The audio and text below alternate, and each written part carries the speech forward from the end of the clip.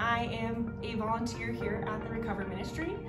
I struggle with sexual integrity, substance abuse, codependency, and the effects of PTSD, and my name is Taylor. So God grant me the serenity to accept the things I cannot change, the courage to change the things I can, and the wisdom to know the difference. This prayer is a keystone to our recovery ministry, so hopefully you're a little bit familiar with it. When I first came into recovery, many of the principles in this prayer were foreign ideas to me. I had attempted to control and manipulate every aspect of my life and others by people-pleasing, fixing and serving with no concept of boundaries, abusing people and substances to escape my own dysfunction. I would change my appearance, interests, behaviors based on who I was with, wrestling constantly with cognitive dissonance and indecisiveness, not knowing who I was, what I believed, what I liked. I relentlessly tried to fix my friends, enable them, and get them sober at the expense of my own health, bringing them to recover because they needed help. I even got a marketing degree to learn how to manipulate people professionally. I was passive and avoidant to the max and deeply terrified of being disliked, afraid of conflict and confrontation. As you can imagine, this level of misdirected effort led me to great anxiety and distress, resulting in fragmented identity and robbing me of my peace. I soon came to find out that this was considered textbook codependency. In the broadest sense, codependency can be defined as an addiction to people, behavior, or things. Codependency is the fallacy of trying to control interior feelings by controlling people, things, and events on the outside. To the codependent, control, or the lack of it, is central to every aspect of life. Codependents are willing to compromise their own values, choices, and behavior at the expense of their personal well-being. It sounded a lot like me. I struggled to understand why this was unhealthy behavior because it was all I had known, and it seemed to be normal and the Christian thing to do on the surface. Codependents always put others first before taking care of themselves. They give themselves away, they martyr themselves. All things Christianity honors. The difference between a life of service and codependency can take several forms, but largely differentiate based on motivation. Do we give ourselves and our service freely, or because we consider ourselves to be of no value? Do we seek to people please? Do we act out of guilt and fear? Do we act out of a need to be needed? To love well, we have to check the posture of our hearts, continually adjusting accordingly. For me, God began to show me that while my behavior or intentions may have appeared to be noble and even Christian-like, I was actually using people to get my emotional needs met, but in a selfish, destructive manner. People used to tell me that they knew my heart was in the right place and my intentions were good, but I was hurting people by going about it in the wrong way. My intentions and my heart didn't match my actions. This created disastrous relationship patterns revolved around what I could get from someone else, rather than giving unconditional love and honest acceptance. He revealed to me that this stemmed from my selfish human nature, my desire to be loved and belong, false pride, low self-worth, and fear of man and God. I learned I didn't trust myself, God, or others to take care of my needs, and I didn't honestly ask for them to be met, but I manipulated people and situations to get what I wanted. I was a bit of a control freak, in denial, and honestly, I thought I could manage my life better than God. I didn't trust that the Lord had my best interest at heart and that His ways were better than my own. Through recovery, I've clung to this serenity prayer, repeating it daily. This prayer and recovery have helped keep me focused on what am I responsible for. I understand now that the only things I can essentially control pertain to myself, my thoughts, my feelings, my attitude, my actions. I am unable to control everything outside of myself. It has also helped me to surrender control of myself and my will to God, seeking His will above my own. It's taken me a while to comprehend that true recovery is about much more than behavior modification, just trying harder and having more self-discipline, building healthy habits, setting boundaries, or having self-control and willpower. But it's more about surrendering my life and my will over to the care of God, loving and serving others well. This process has taught me to think of recovery from codependency in two main respects. One being surrendering control of my life and my will to God. The other pertains to learning to love in a healthy way. In scripture and in life, we're confronted with these difficult juxtaposed themes like control and surrender, self-love and humility, free will and predestination, holding in tension the kingdom of God, our role in God's plan, and the ways of the world. While much of these concepts vary based on your personal beliefs, your doctrine or theology and world views, etc., there are some spiritual principles that remain constant. When it comes to surrender and control, the world tells us that we are in control of our lives and our destiny. However, the word teaches us that we are not the owners of our lives and our destinies. We are managing the life and destiny given to us by God. By the world standard, it appears that we have greater control over our lives than we do. Yet in the kingdom of God, control is elusive.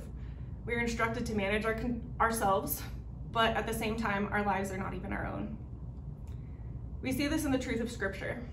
The Lord kills and brings to life. He brings down to Sheol and raises up. 1 Samuel 2:6. The power of life and death is in the hands of God. Every good and perfect gift is from above, coming down from the Father of lights. James 1:17. Everything good, every gift and blessing that we have in life is not from the enemy who comes to kill, steal, and destroy, nor was it just because of our good works. Being born, I never chose that. Being born in America, our personality, our time, talents, and treasures, all gifts from God. Some of this is for us, just God providing for and delighting in taking care of his children. Some of it is for others, his kingdom coming and him trusting us to exercise the gifts of God for the benefits of others. It's our responsibility to manage what we've been given as far as it depends on us. What we do matters to God. He wants a relationship, to be involved in the process, but he also wants us to choose to submit to him in love, to acknowledge and trust that he knows best. It's one of the greatest gifts he's given us, the chance to choose to love and submit to him instead of demand it or create us that way. We are instructed as disciples to surrender our lives and wills to him. If anyone would come after me, let him deny himself and take up his cross and follow me. For whoever would save his life will lose it, but whoever loses his life for my sake will find it. Matthew 16:25-26. It's only fitting that our Creator, who gave us the right to choose relationship with him, would ask us to surrender our lives back to him out of trust, reverence, and worship. I appeal to you, therefore, brothers, by the mercies of God, to present your bodies as a living sacrifice, holy and acceptable to God, which is your true and proper worship. Romans 12:1. This seems counterintuitive. If we give up our wills, the world will tell us we are being taken advantage of, and we will not get what we desire. However, the spiritual principle contradicts that when we give up ourselves, we are actually filled with the Spirit, which provides us with much more of exactly what we truly long for. We see this principle play out in the interdependence of family community. When we're single, we're selfish, in that we do what we want when we want. When we enter into a relationship, we sacrifice our time and ourselves, which would logically lead us to believe that we are losing something. But actually, God increases our capacity and we gain more joy out of our selflessness. As we have children, our time is split even more, and we're increasingly focused on the needs of others. However, the joy and blessings we receive in community in return fill us up even more. The kingdom is upside down to the world. When we lay down our lives, we aren't losing ourselves and our freedoms, but we're submitting our hearts, character, and wills to be transformed by the one who created us. This allows us to be in greater alignment with what we were actually created for, bringing about much more fulfillment, love, and freedom. As we consciously surrender control and submit our lives and wills to God on a heart level, we find redemption in our codependent nature through relearning how to love in a healthy way. We are commanded in Scripture to love the Lord your God with all of your heart, with all of your soul, with all of your mind, and with all of your strength. The second is this: love your neighbor as yourself. There is no greater commandment than these. Mark 12:30-31. This model of love implies a hierarchy. Love God first, ourselves second, so that we then know how to love our neighbors as we do ourselves. Jesus taught the value of the individual. He said that we are to love others equal to ourselves, not more than ourselves. The love of self forms the basis of loving others. When we mess with this hierarchy, when we value others greater than ourselves or ourselves greater than God, we run into pride, idolatry, inflated and deflated egos. We put people on pedestals they have no business being on and hold them to unfair expectations God never intended them to fulfill. We risk losing our identities, feeling empty, lonely, and burnt out.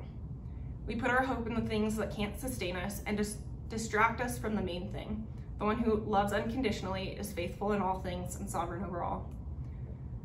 God is still redeeming the unhealthy identity and traits I created for myself. He's purifying my motives, intentions, and heart daily. He's helping me to define what I believe and why, and teaching me what healthy relationship looks like and to trust again, training me to see and value myself and others the way he does, and how to love him, myself, and others.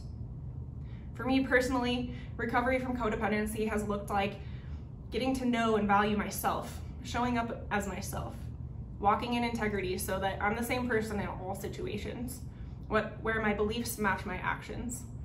It's still a process I'm in the middle of, and it's so easy to revert back to codependent patterns without even noticing it. But each day I get a little more self-aware and am quicker to do better when I realize myself acting out of old patterns.